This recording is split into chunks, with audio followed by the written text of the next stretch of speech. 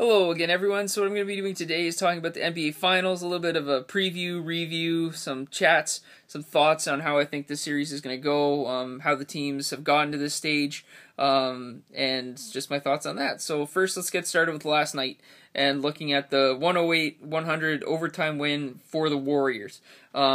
Looking at Cleveland, LeBron James, fantastic night, 44 points, eight boards, 6 assists. That's fantastic. Irving, even playing through injury, still chipped in with his 23 points, 7 boards, 6 assists from him.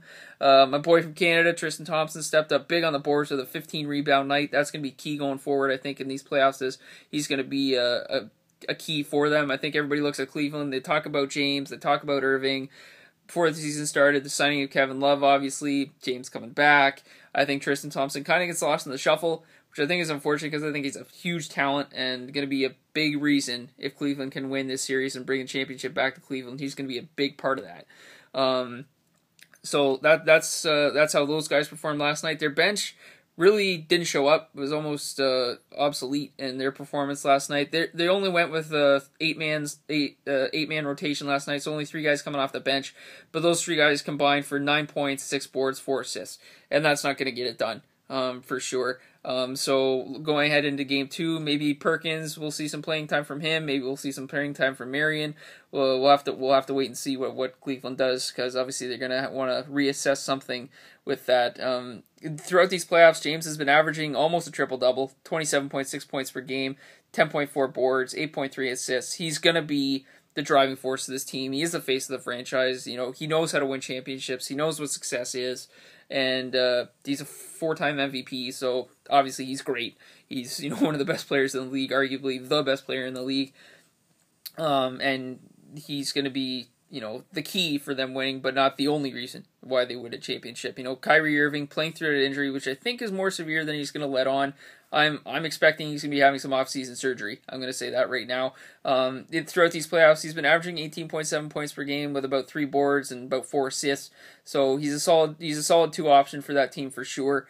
But like I said, Thompson, again, Canadian's going to come out and be very proud of this kid. He's been averaging almost a double-double himself with 9.4 points and 9.9 boards throughout these playoffs. Last night going off with 15, so I think he's going to be a real big key in them going forward to win this championship. Shumpert and Smith, depending on which one of those 2 guys start, I think very similar numbers, 10.1 points, 13.5 points respectively between the 2 guys.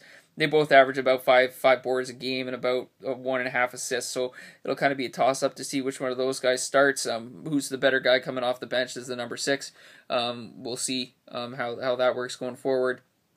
Dellavedova obviously has been playing great, good young player. He's averaging 7 points a game kind of thing. Solid guard option. I think he's got a lot of room to grow for sure, and he's got some great guys in Irving and James to learn from. So we'll see how he does going forward in his career.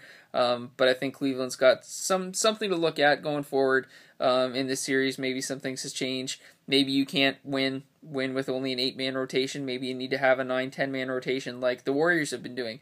So, segueing into the Warriors, and how they did last night, obviously, Klay Thompson, 21 points, 6 boards, and just 1 assist. Curry had 26 points with 4 boards and 8 assists, so that's solid production from those 2 guys. But the big difference in why I think the Warriors won last night was the bench play. Obviously, they had 5 guys coming off of their bench compared to only the 3 from Cleveland, but those 5 guys combined for 34 points, 19 boards, and 8 assists. That's what you need from your bench. If your starters can go out and get you 70 points, 75 points, your bench goes out and gets you 30 plus, you're going to win some games that you play some solid D. And that's what I think is going to be the key throughout these playoffs. If Cleveland's bench only continues to go out and get them 10 points combined a game, this series could easily be done in a sweep. I don't think that's going to happen. I think the bench, obviously, for Cleveland knows they have to step up, and they played horribly last night. So we'll see what happens with them there. But the Warriors were the number 1 team in the West. They had a 67-win season, which is unbelievable. And I think that's key as to why they're such a successful team. Obviously, they got the MVP in Curry, who's been averaging 29.2 points per game these playoffs, which is fantastic. Green, I think, is a great player for them. He's been averaging more rebounds per game these playoffs than LeBron James.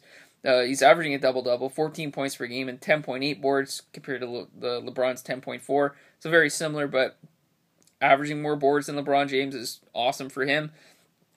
Barnes has been averaging 11.3 points per game with 5 boards.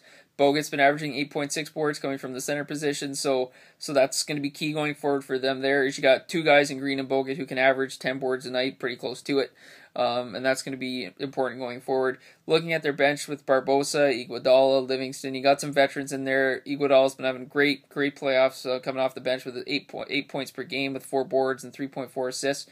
Barbosa's a great veteran, chipping in with his 5 points per game. Same with Livingston at 5 points per game. So we'll see how that bench does going forward. I think obviously basing it off of last night, that's the key, is your bench has to play well. The Warriors did have 14 more regular season wins than the Cavaliers, so if you were to say who's the underdog, who's the favorite, I think that's going to be part of the reason behind that, is they had 14 more wins than the Cavs. Playing in the West as well is very impressive that they had that many more wins compared to Cleveland. So that's maybe why Cleveland's going to be considered an underdog, in my opinion, compared to the Warriors. If you were to go along that storyline and who's the underdog, who's the favorite, that's what my thought would be with that. Looking at both teams and the roads they had to take to get here, neither of them had a very, too many deep 6-7 game series. They both swept their first round opponents, with the Cavs sweeping the Celtics and the Warriors sweeping the Pelicans. The second round was kind of where some heart rates might have been going a little quick for Warriors fans and Cleveland fans. Cleveland did beat the Bulls, but that was in 6 games.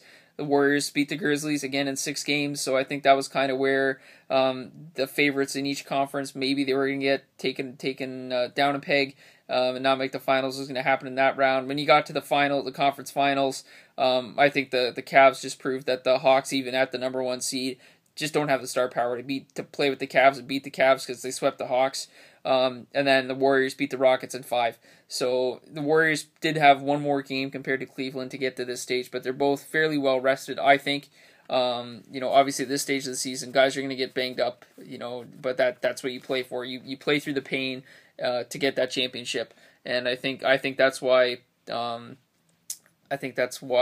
going to continue to play as well as he can in Cleveland. I'm expecting some offseason surgery to come for him. So we'll see what happens with that. I don't think that knee is as great as people are thinking it is. I think he's playing through a lot of pain, but it's the finals. You do that. I'm sure there's guys that are banged up for the Warriors as well.